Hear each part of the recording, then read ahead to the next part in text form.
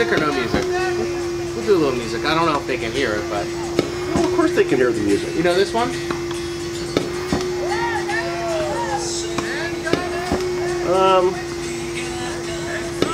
It wasn't. I wasn't trying to stump you, but but you did it. Okay, so this is a song called "Breakfast at Tiffany's." Oh, okay. Is it a '90s song or something? Actually, it was a remake. I think it was done earlier too. I remember. Why not have breakfast at Tiffany's? Yeah. Well, so what I was thinking today, since it's a big fun day here at the Harbor Hills Racket Center, you know how they have breakfast at Wimbledon? Breakfast at Tiffany? That was the theme. Anyway, welcome to the Sean and John podcast, episode number 9. Of season 2? Of season 2. We lasted 2 seasons. We've been on a little hiatus for the last couple weeks, and we have so much to get into today, it's out of control. But let's start with what's going on behind us. Well, today is fun day here at the Racket Center, so they've got challenges and games and awards and prizes given out down on the pickleball court. Right. They've got on the tennis court, they've got the short courts going on. So it's a lot of fun. They really put a nice event together, and you know, we typically don't talk about our racket sports enough. We really try to highlight it, but we don't. And today is one of those days where they're really putting on a nice event.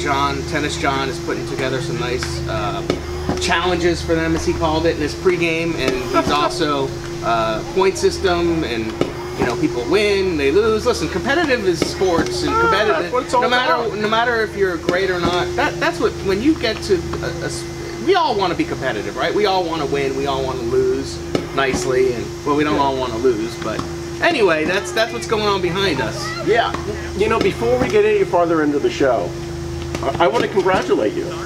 Oh, well, on your new promotion. Welcome. You are now in charge of... I'm the director of fun. The director of fun. Yes. I never officially had a title, and really I still don't. Wink, wink. I don't have a title. No, I mean, and I don't have any keys to the place. I'm not in charge of anything. The director of fun, though. I like that. I mean, of all things to be, the director of fun.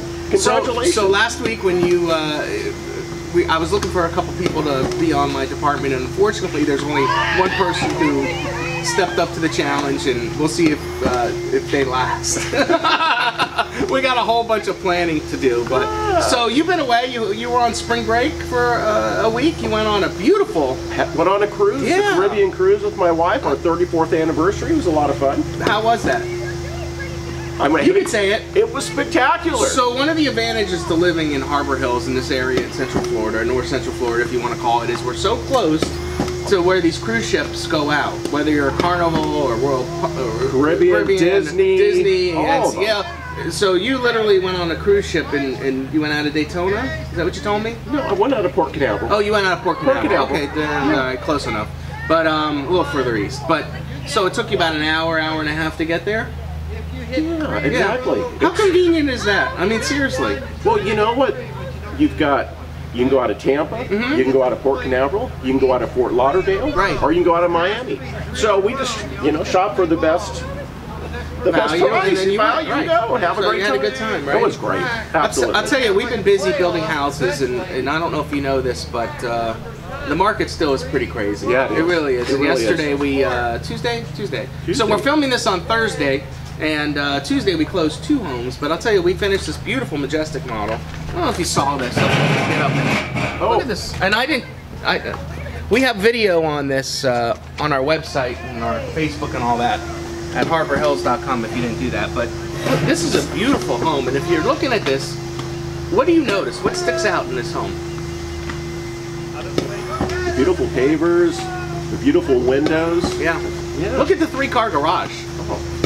I mean, how many builders are letting people build 3-car garages at this point? Well, not only are they 3-car garages, but they're full-size 3-car garages. Yeah, they're oversized. Everything we do here. Yeah, definitely. But so if you didn't see the video, go on our Facebook, our social channels. We put it on Tuesday or Wednesday. Go back and take a look at that. And we could talk about Easter's coming up next 2 weeks for Easter. The 17th? Yeah. So I was told that we have some reservations still available for Easter, so that's why this is right here. And if you've never been to our Easter, I think we knew we were going to lose one. That's okay. I think the only brunch that we have better than the Easter brunch, of course, is when we do the Thanksgiving spread. Yeah. But other than that, the Easter brunch is phenomenal. And Mother's Day. I mean, Mother's Day so many. Mother's Day is like 2 weeks after or something like that, after Easter, or 3 weeks after. So this year's already flying by. But if you're interested, go ahead and can you put the number down? Yeah. Right there, it's 352-753-7000. Call and talk to Marie or Rochelle, and they'll take your reservation. By the way, there's reservations. Highly suggested, and we do have a few seats left, but they will sell out. Yesterday we made over 40 reservations. Wow. For Easter, so it's going to be really busy here. Anything you have to talk about? Because I keep rambling, but I'm going to give you a second. You're going to give me a second there. Well, you know, gosh, you've left me stumped. Did I stump you? You know what? I've got a great little story. Okay, go ahead. And this goes to the quality of our homes. I got a call from a new homeowner. Okay. And they said, John, I just want to thank you. You guys build such a strong home here. It's unbelievable. I said, well, thank you. I appreciate that, but why do you say that? Now, I'm not going to give the name out, but there was a little incident where a foot slipped off the brake and onto the gas pedal, and actually the car ran right into the house. Ooh. And it was actually by the garage, and, okay. And was the little post in between the garage doors. Yeah. And it hit right there. Were they okay? Yeah, that was my first question. Okay, and yeah, absolutely, they're okay. Obviously, airbag came out and everything. Car was basically totaled. And he said, John, when we pulled the car away from the house, no damage at all to the house at all. I'm glad they're okay, first of all, but obviously we build concrete block homes here. Steel and concrete, but it was just better. I'm glad they're okay, because that was my first question. But absolutely, we've been so busy with doing things around here and watching homes being built. I got a customer that's coming this week, today, that I'm going to meet in about an hour or so. That's going to take a look. We just installed their cabinet, so they want to take a look at that, and they're nearby today. So I'll tell you, I got to toot my own horn a little bit. My daughter Sydney, who you know, very into softball, has had a pretty good couple weeks. And they on Tuesday. Do you know what a walk-off is? Because I had explained this to my wife. A walk-off would be if you would be in the last inning. Right. You're the last up, and you hit a shot that basically scores a run. Right, exactly. Walk off. So Sydney hit the hit to tie the game, which was 2-2. She brought the run in, and then the next batter moved her over to second, and then Casey, one of the seniors, hit her in from second. It was pretty exciting. But the Villages, where my daughter goes, they did a really nice article in there. And I don't know.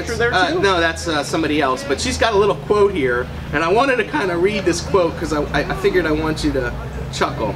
And so Sydney my daughter Sydney got interviewed by the newspaper, and I'm sorry to bore you guys just a little bit, but she basically said, don't tell coach, but the reason why I had a great game, and she pitched 7 innings, by the way, and played really well, is because she was able to take a nap right before she played. She put some, anyway.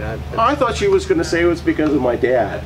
No, she doesn't get any athletic ability from me. The only thing she gets is my speed, which is super slow. Well, and you know what? That's not totally true, because I got to tell you, we've been working. I know where you're going with this. We've been working on this, a day in the life. Sean and I have been going around doing some of the different activities here, and I got to tell you, Sean really is a good golfer. You've got a lot of talent there. You got to be good at something in life. And he really is a good golfer. I mean, how many strokes did you beat me by? And I'm a few. I was being nice to you. But listen, watch for that video. We're going to put that video together. We've been doing this for a couple weeks. You'll see us doing various activities and fun things. But let's talk about inventory homes a little bit, because we are in a unique position here where we still have some inventories left that we're selling. And they're just about to hit. I'm going to put them on the market next week. They're not all the way done, but we picked the majority of finishes. And one of them is the Sago, which is an unbelievable just about 2,100 square feet home. It's got 2 car and a golf cart. So you have extra storage. So if you're coming up from up north and you're looking for bigger garages, goes back to what I was saying before. That home's going to be around $470. So just remember that if you're looking for that, you're jumping on it now. It's on our inventory page right now at harborhills.com, so you can check that out. What inventory home are you liking? Because we got a couple of them. The Royal Palm, lot 47 up in Bella Vista.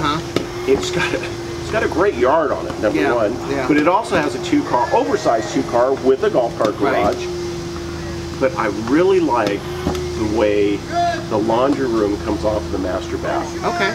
It's such a neat feature. Yeah. In fact, I saw somebody take another one of our homes and actually do kind of the same thing with it.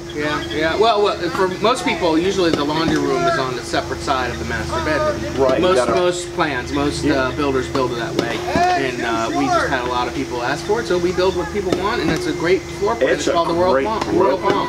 So anyway, but that's exciting. Hey, more information, go to our website. It's harborhills.com. We're going to go try to participate in Fun Day here at the Tennis Racket Center. And Sean? Hey, thanks for watching. It's good to have you as Director of Fun here at Harbor Hills. All right, we'll see you later. Bye-bye.